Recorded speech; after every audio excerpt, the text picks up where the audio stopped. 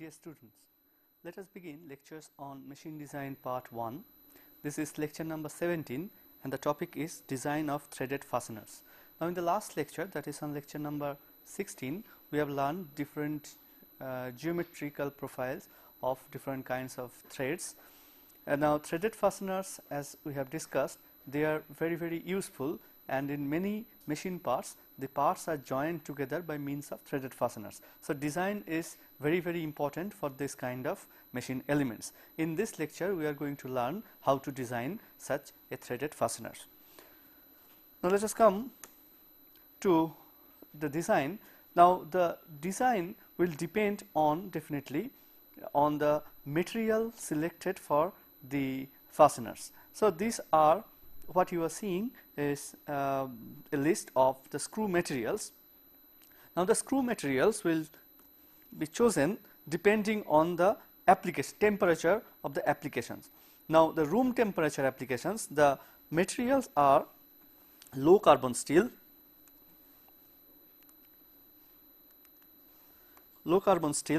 this is for the light structure, and maybe medium carbon steel, but it must be heat treated. There are various processes of heat treatment, and these are all specified in standards. So when you have to design such a threaded fastener, so you'll have to look into the standard. There are different material standard, and the medium carbon steel with different kinds of heat treatments are possible. Quenching and tempering, these are the two most useful, that is most frequently used heat treatment process.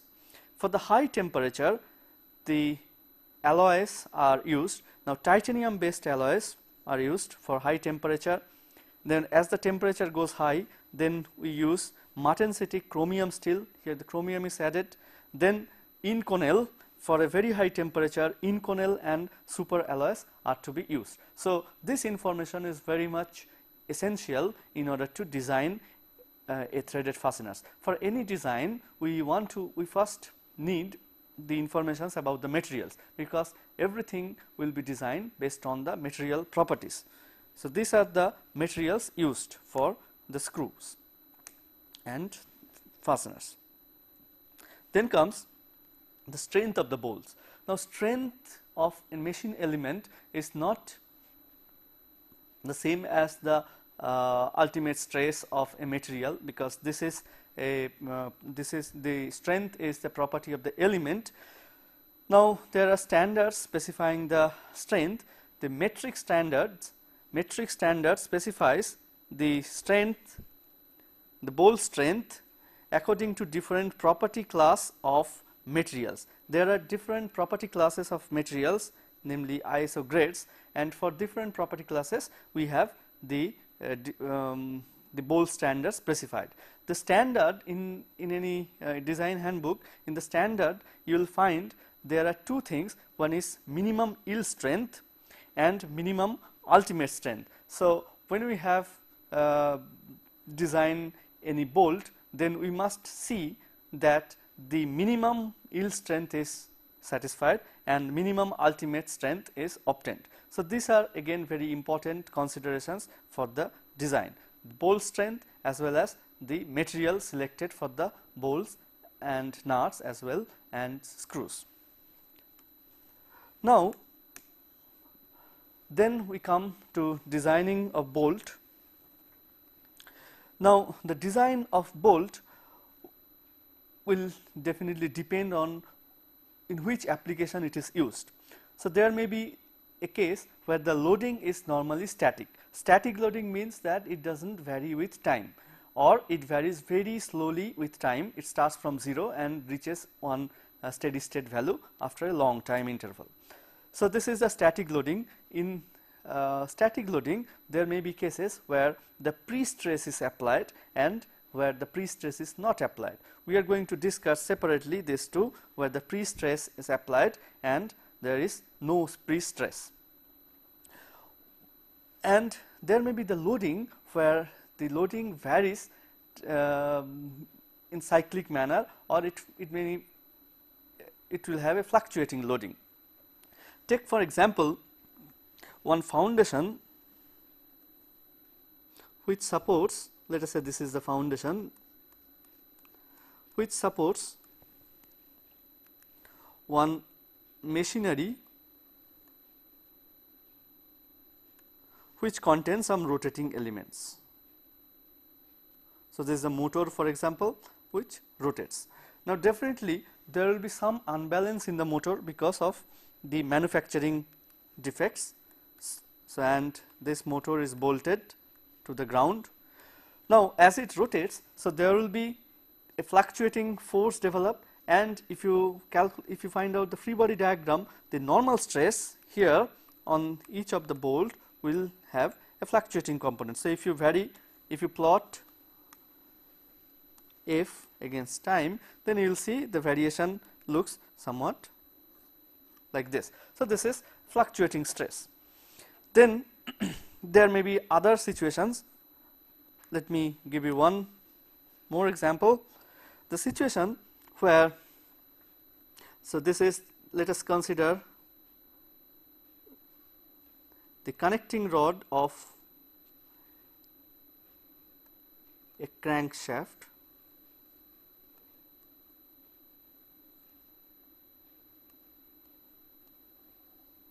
So, this part goes to piston,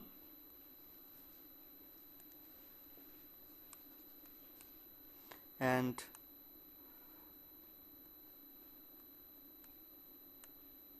a bolt is applied here, a bolt is there, and this part goes to piston. And now all of us know that in the piston, whenever the engine operates, the force developed on the piston becomes, say, somewhat like this, a very cyclical fluctuations, but that force will always cause some fluctuating component in the bolts. So, there are various cases where the machine parts will have fluctuating forces. Normally machines are made to transmit power from one source to the other, to transform and transmit power, and definitely there will be some movement. So, whenever there is some movement, there will be always inertial forces and definitely some other fluctuating forces. So, these fluctuating forces will be transmitted from one joint to the other through these bolts. So, bolts definitely, or the joint members, will be subject to the fluctuating forces all the time. So, definitely that is very important thing to consider for while designing a bolt. We are going to study some design criteria for variable loading.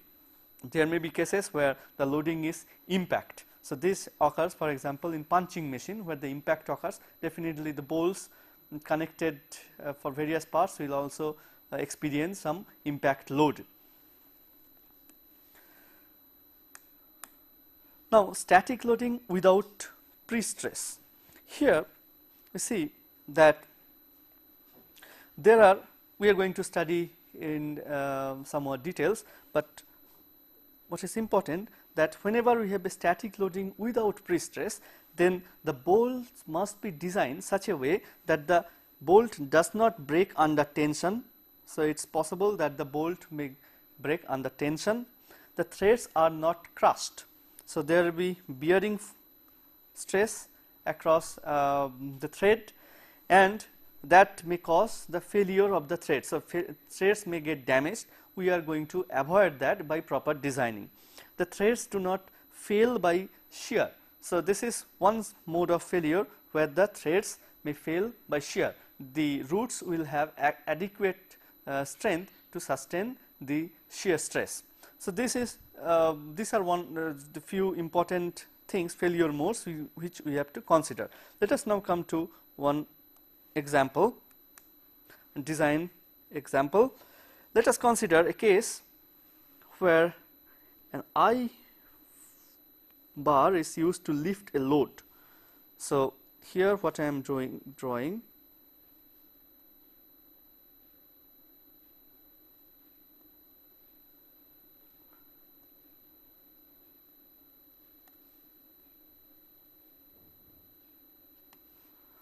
and this is the threaded member, and here we have a nut.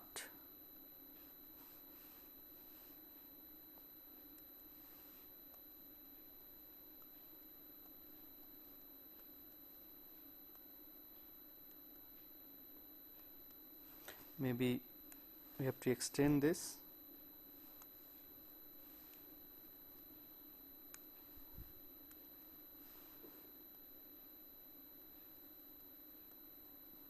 So this is nut, and a load is applied here. So this carries a load. Definitely here there is no pre-stress, and these are used for the lifting certain load. Now let us consider this screws. What happens to this screw or this bolt, that it is subjected to tensile force. So when let me draw the screw in a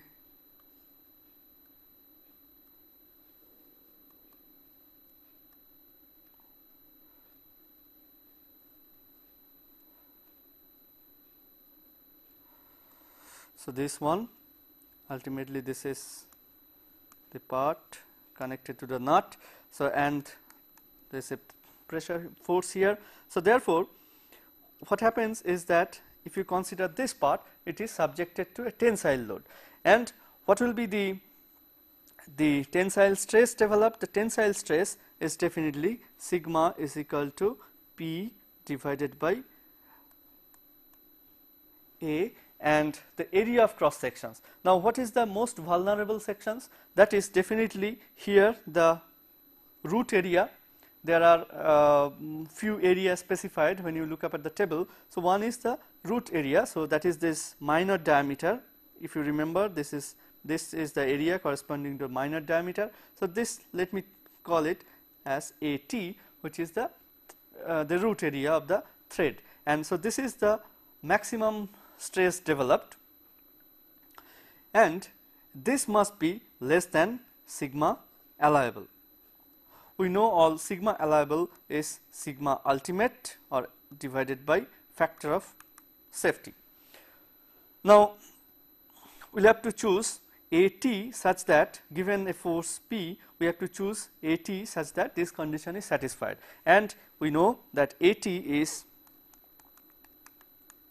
pi by 4 d let us say dc square, where the c is the chord diameter. Now we select the chord diameter, and then in the table we find out what is the root area, that is chord diameter, and then we select the next higher size of the thread. So this is how the thread is selected here. Now there are other modes of failure, as we have mentioned in the last slide, that is the shear failure as well as the bearing failure, that is a crushing failure. Now we see that the force between this nut and the screw here, or nut and the bolt, it depends on various factors. So let me draw the scaled way. So this is, let me call it, this is the part of this screw, and the other part is corresponding to the nut.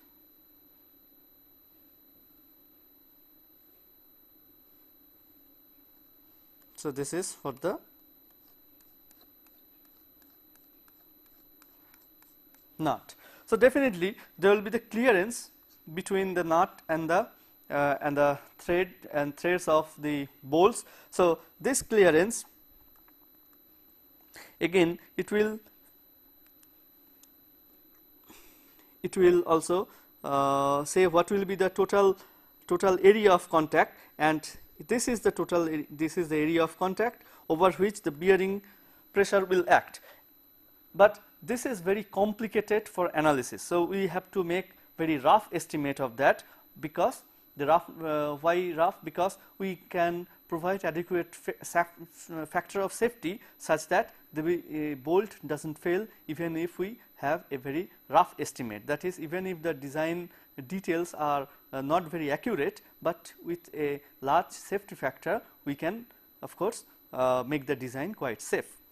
Now, what is the simplifications in design or in analysis? The simplification is that the forces are uniformly distributed. So, if you draw, so if I consider this to be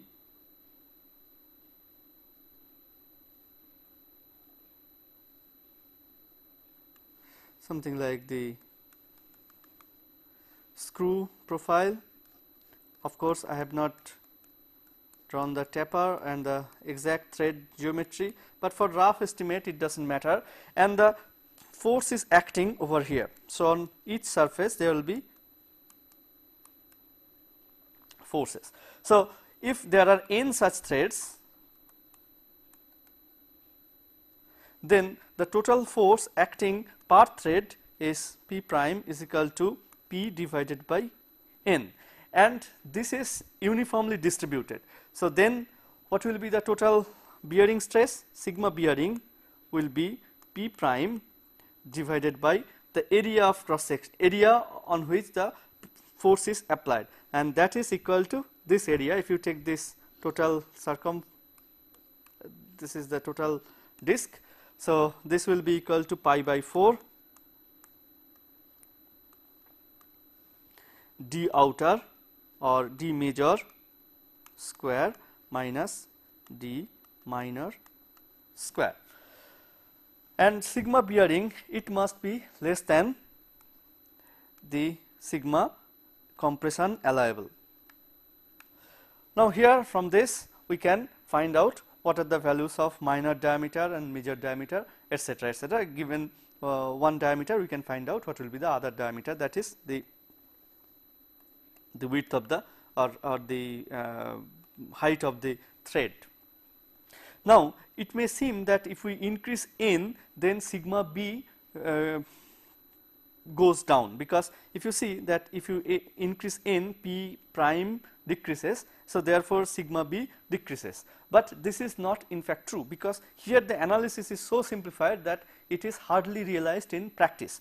What happens is that in the first few threads where the contact first appears, that is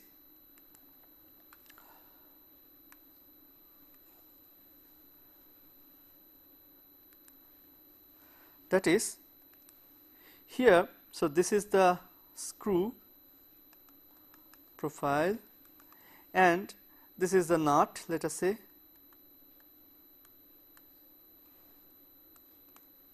So, this is the nut. Here we apply, suppose, the force P. So, here what is normally observed is that the first few threads, first 2 or 3 threads will take the lion's share or the majority of the load. The other threads, as we progressively go from this side to the other side, these directions, then the load taken by each of the thread will be very, very small. A nonlinear distribution is actually observed, where the load taken by the first thread is almost 37%. This is 37%, and it decreases very fast, and beyond 6 or 7 threads it hardly carries any load. So, here this assumptions that this load is uniformly distributed over the cross sections as well as over each thread is not entirely justified, and we will have to make more elaborate calculations. So, here what we normally do, we take n equal to 1, but we take this load to be 37% of the entire load. So, we calculate based on a single thread which takes 37% of the load. So, this gives fairly good results. Then there is another mode of failure, which is the shear failure, and if you see that the thread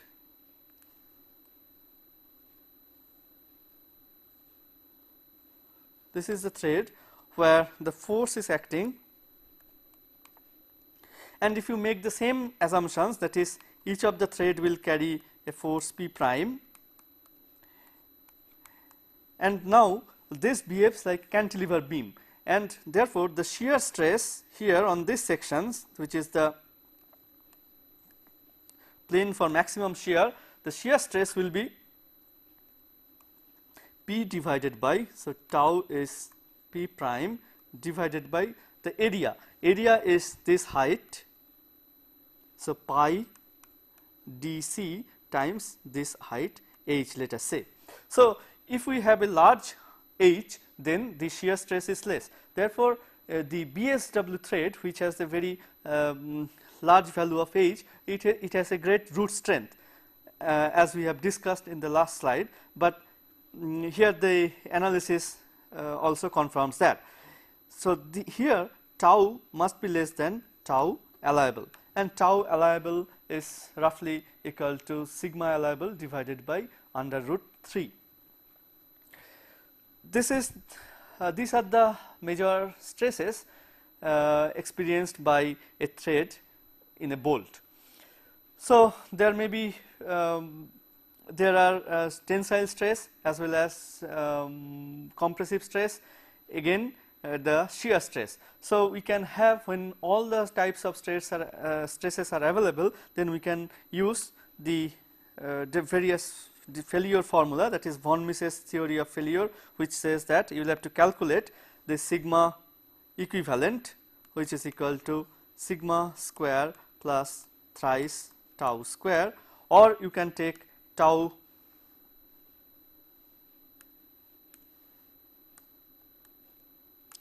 max, which is equal to sigma by 2 under root square plus tau square. Now here sigma prime must be less than sigma allowable, and this must be less than tau allowable. This uses the maximum shear stress theory, whereas that uses the von Mises theory of failure. So this is how a bolt is to be designed when there is no pre-stress. Now let us see what happens when there is pre-stress. Now whenever there is a pre-stress, then we have certain advantage. We are going to see what are those advantages in some more details, but here what is mentioned, that the advantage of pre-stress is to relieve the bolts partly from external load. So we will gradually see what are the advantages, but here now see what the methods of pre-stressing. When we have when we want to pre-stress, then there are few methods. One very well justified method is the torque wrench method. What we use a torque wrench which gives a measured value of torque. The turn of the nut method is just the method where we just first tighten the nut by hand, that is, it is hand tightened, and then we give a few turns by means of wrench. Now how much turn is to be given, that is calibrated, but the calibration technique is quite complicated and we are not going to discuss here. There are other various advanced techniques like hydraulic stretching, etc. Normally it is very difficult to find out what will be the pre-stress value, but based on some empirical relationship, that is some experimental results, we can get that this initial value, initial tension is equal to 2840 D, where D is the diameter, nominal diameter of the thread of the bolt in millimeter, and this is in Newton. So normally this initial force is given. In the next slide we are going to see how does this pre-stressing help in relieving the bolts from the external load.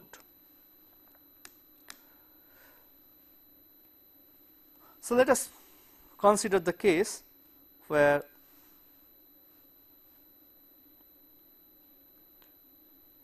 one cylinder cover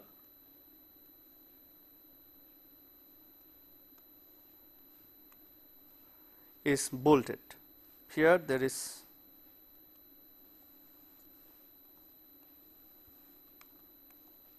this is the cylinder cover, and this is part is the cylinder, and this is used for containing some pressurized fluid. So therefore this must be leak proof, that is we must have a gasket here.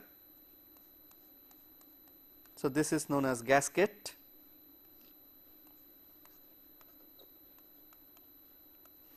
and this is bolted.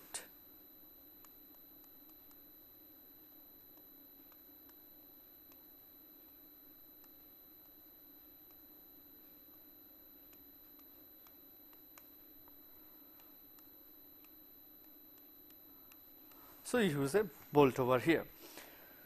Now we tighten it. The load taken by the bolt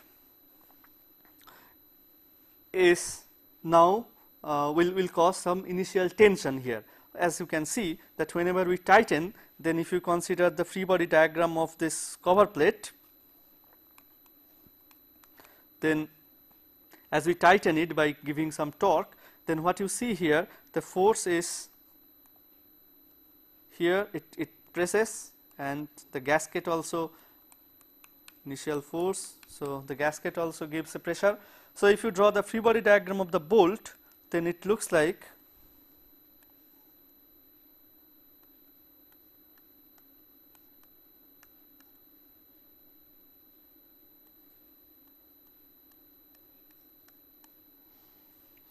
so there is F initial and F initial over here. So this causes initial tension. Now this tensile force is again increased if we apply external load here. So now what we are going to do, we apply F external on this cover plate and see what happens. The cover plate, when we apply external force here, then the bolts, there are different bolts, there are a number of bolts equally spaced along the periphery of the along some circle of on the cover plate. If you draw the top view of the cylinder, then what you see,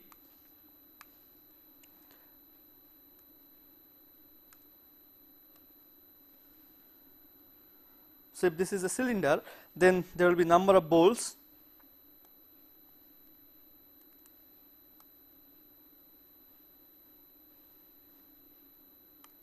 Here there is another bolt. The number will depend on this diameter of the cover plate. If you see the standard on pressure vessels, then this distance will have some minimum value. So this length P must be greater than some P minimum.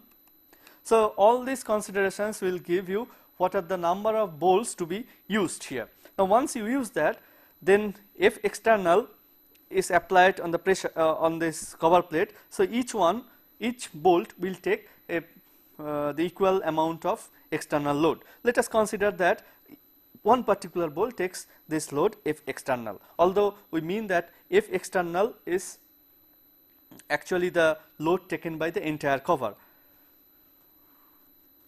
Now based on that, we can find out what will be the new load on the bolt.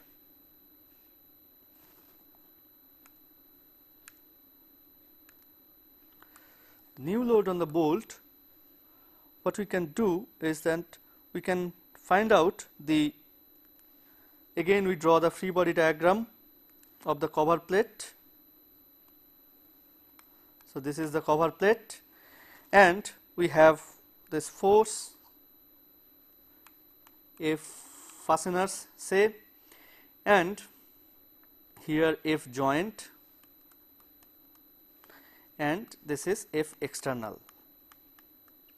So therefore we have one equilibrium equations, that is Fj plus F external minus Ff is equal to 0. But this is not sufficient to calculate Fj and Ff separately.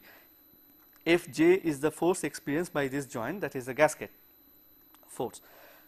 We make then, this is statically indeterminate problem, then we will have to use the kinematic relationship. Now we consider the bolts to be flexible, that is it has some longitudinal flexibility along the axial directions. So if you consider that, then the total extension due to the external force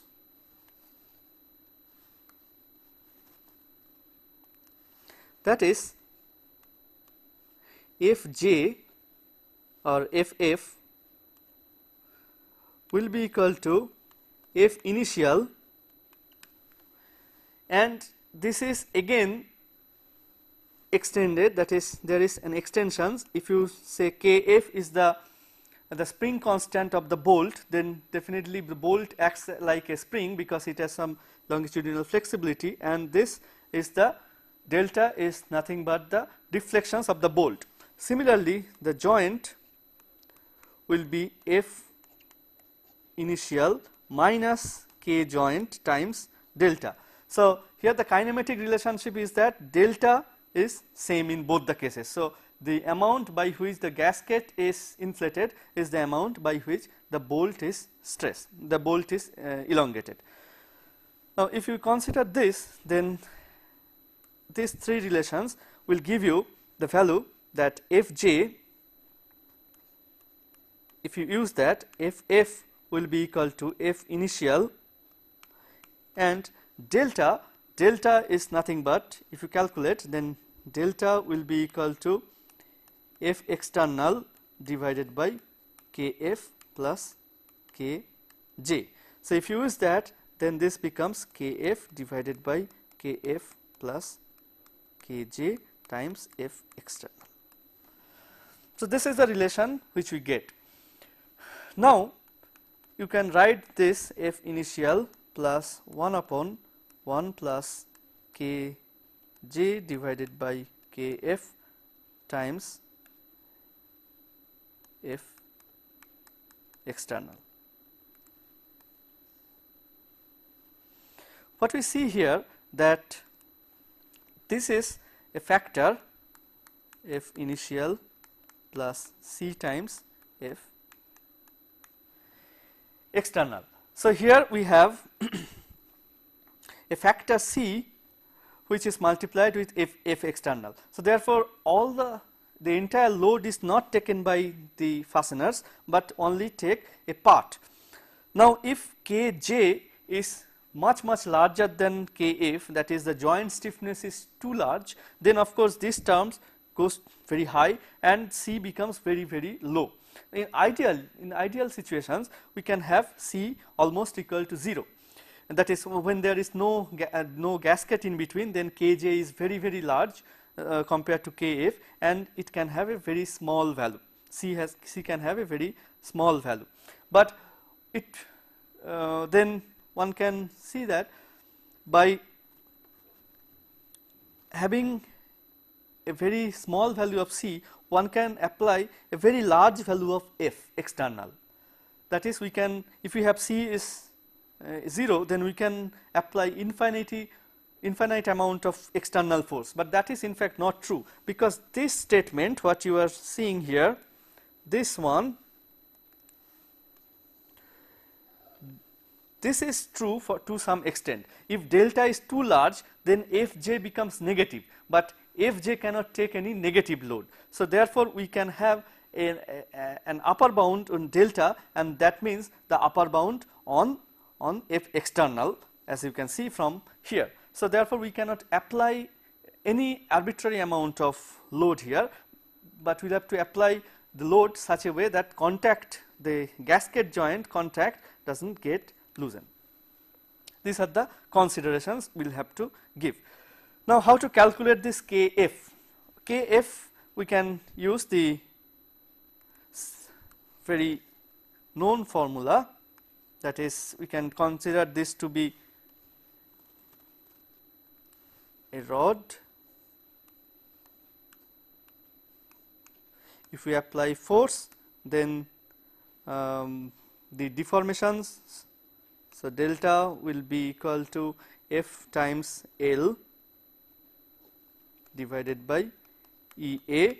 So therefore, Kf is almost equal to EA divided by L. But what about Kj? Kj, calculations of Kj is very complicated.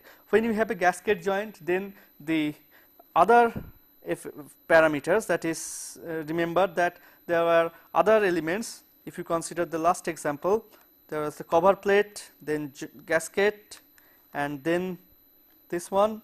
So the entire joint stiffness is based on this entire combinations, and the gasket being very softer material compared to the other materials, so the entire stiffness will be due to the gasket. But really, whenever there is no gasket, then calculation becomes tremendously complicated. What we can take, that we make some simplifications and we take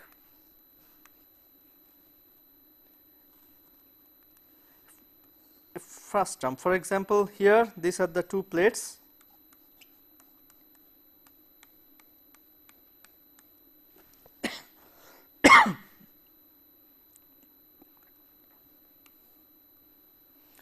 And we have a bolt here.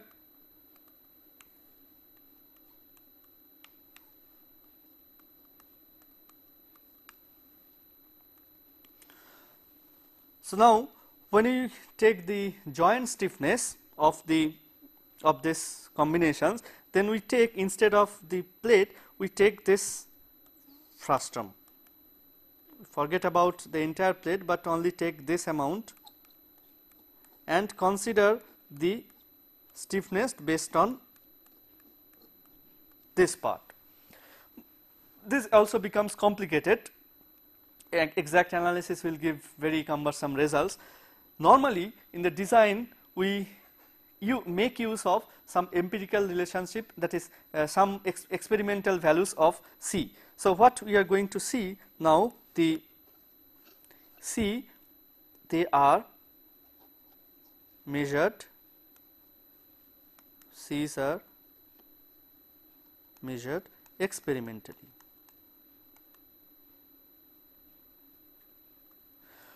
In the next slide, we are going to see the various values of C for various kinds of joint. Now, this is how the bolts are to be designed whenever there is pre-stress. So we have F is equal to F initial plus C times F external. We calculate sigma based on F, and all other relationship for the pre-stress pre-stress will be equal to same as that without pre-stress. Now we are going to see some of the values of C. Now for metal to metal joint, you see, then this joint becomes very steep and the compliance, that is Kj, becomes very high compared to Kf. I am sorry, this is Kj, and therefore C almost becomes 0. For the narrow copper ring, we have 0.01. For lead gasket with stars, we have 0.10. For soft copper gasket, it is 0.40. For copper asbestos gasket, it is about 0.60. Soft gasket with bolt, it is 0.90, and soft gasket with stud, this is 1. Now these are the values used while designing the joints, that is designing the bolts with pre-stress. Now let us calculate what are the types of stresses introduced in preloading. What we see is that the tensile stress is introduced, of course, that is very obvious.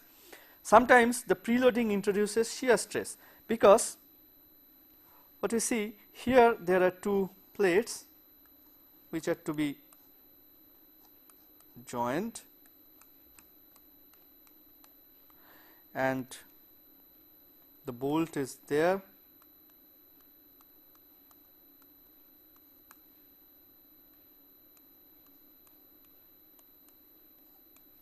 Okay, and we tighten it, we give a torque there. So if you consider this surface, then there will be some frictional torque acting, frictional force will act, and that will cause the frictional torque. If you draw the free body diagram of the bolt, then it looks like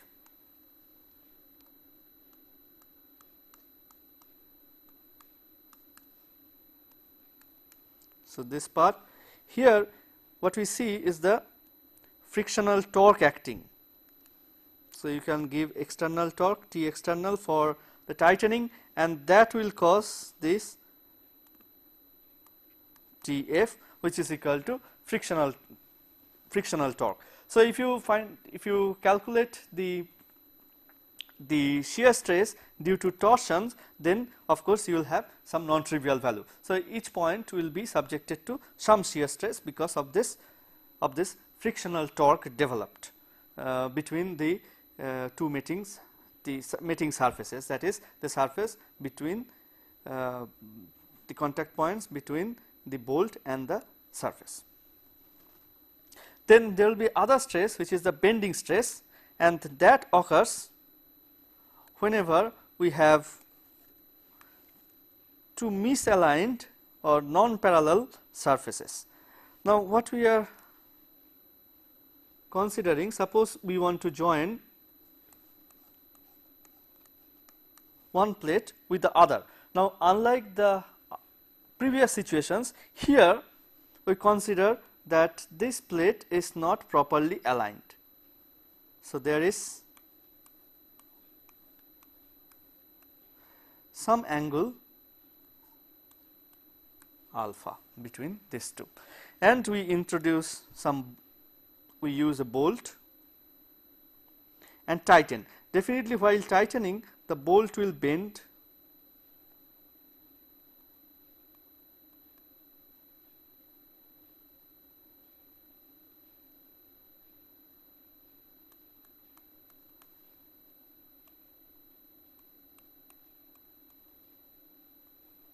okay. So there will be a bending stress developed. What will be that bending stress? Let us calculate. Suppose the bending moment is m, and this angle here is the alpha. So therefore we have this famous relationship, that is EI del to W del x square is m, which while double integration gives EI W is m x square, where we measure x from this point. Let us say x is measured from this point. So mx square by 2 plus c1x plus c2, and we have this boundary conditions, that is at x equal to 0, w equal to 0, that gives c equal to c2 equal to 0, and this is again clamped at this end. So therefore at x equal to 0, w prime is equal to 0, this gives c1 equal to 0, and we are left with these expressions. Now the slope at x equal to L, slope is equal to w prime, where w is this displacement from this axis. So this becomes ml divided by EI, and that is approximately equal to alpha. So once alpha has some value, then we can get m to be alpha EI divided by L, where L is the length. L is the length of this bolt. Definitely what we see here, that because of this bending, a bending moment is developed, and this bending moment causes a bending stress. The bending stress again is given by the famous formula, that is sigma bending is my by I. So, a bending stress will be developed when we have misaligned surface. This is very important because the bending stress may be very large, so that the material may fail. So, we have to ensure that these two mating surfaces are parallel, and if it cannot be ensured, then we sometimes use spherical washer. So, sometimes we use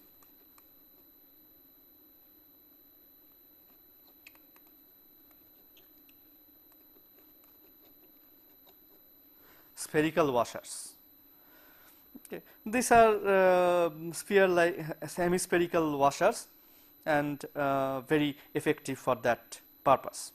So, these are roughly the number the different kinds of stresses introduced while preloading. Now, design of bolts for dynamic loading. Here the dynamic loading,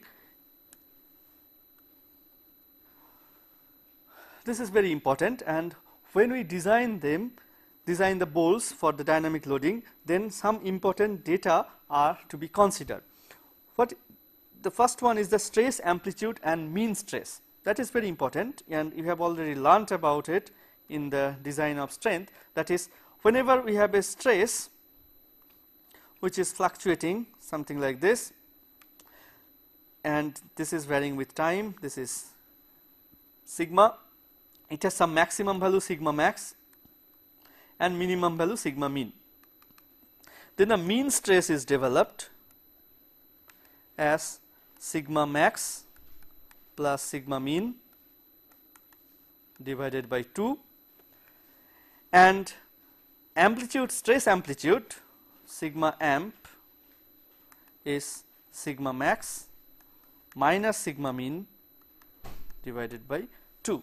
And we have various fatigue failure criteria based on this sigma mean and sigma amplitude relationship. Then the next is the fatigue stress concentration factor.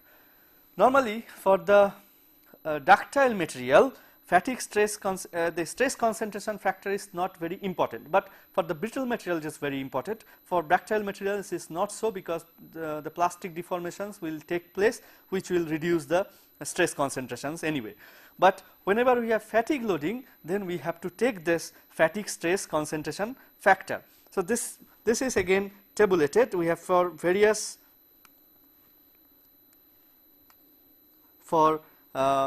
kinds of bolts, we have various fatigue stress concentrations factor. Then the corrected endurance strength.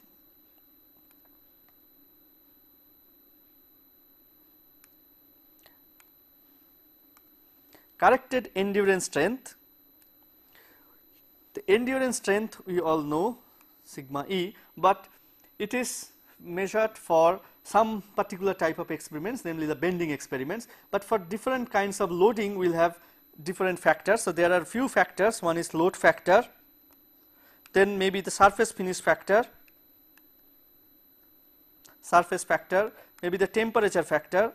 So everything has to be taken care, and we will have to get sigma E prime, which is the corrected value of this endurance strength. Then the yield strength or ultimate strength, this is of course very much needed, and the factor of safety.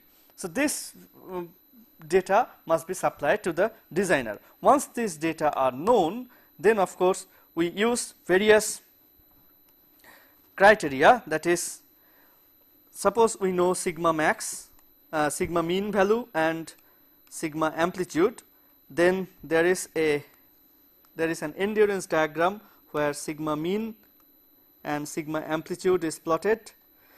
Then there is one line which is known as the Soderberg line, and that line here, so this goes up to SY, the yield strength, and this is SE. When we have a factor of safety, then there is a factor of safety, we get to SY prime and SE prime. So the design must be such that it falls, any design data will fall on this line. So therefore, we have this relationship, that is sigma mean divided by sy prime, which is equal to sy divided by factor of safety plus s sigma amplitude divided by se divided by factor of safety is equal to 1. And now here we will have to introduce this fatigue stress concentration factor over here. So this is the relationship which we use. There are other relationships known as Goodman's line or Gerber's line, but Soderberg's lines are most often used, and this relationship will give you the value of different things, like the, if you want the factor of safety or the area of the bolt, you can calculate with the help of this line. We will discuss more about that in a later lecture devoted entirely to the variable loading. So now the fatigue stress concentration factors, these are the fatigue stress concentration factor for metric grade. This is 3.5 to, for metric grade 3.5, 5.8, it is for the roll thread, it is 2.2 for the cut thread, 2.8, 2.1 for fillet, and so on, 6.6 to 10.9, this is 3.0, 3.8 and 2.3. Then we have the fully corrected endurance strength. These are roughly the some guidelines. ISO 8.8 M16 to M36, it is 129 megapascal. It increases as you go, increasing to ISO 12.9, where it for M1.6 to M36, that is for the metric grade 1.6 to M36, it is 190 megapascal. These are all to be found out in the handbook. Now there's a small homework problem given.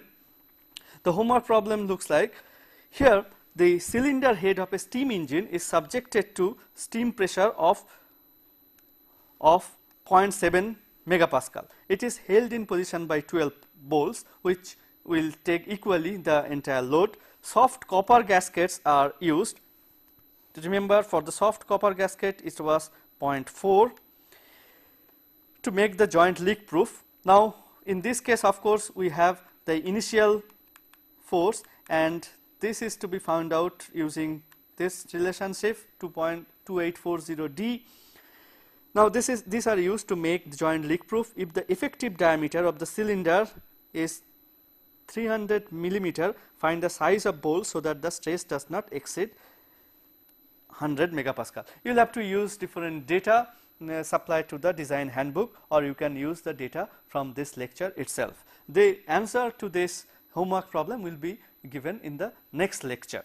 So now we come to the end of this lecture. We have discussed how to design a bolt for the static loading as well as for the variable loading. For the static loading, we had the pre-stress, and sometimes we didn't have the pre-stress. The advantage of pre-stress being that the bolts will be relieved of the external load to some extent, but we cannot at our will we cannot increase this external load, because in that case the contact will be loosened and the load will again increase in the bolt. For the variable loading, we have used Soderberg's line, but there are other criteria possible. We will use them in some more details in a later chapter. So we come to the end. Thank you very much.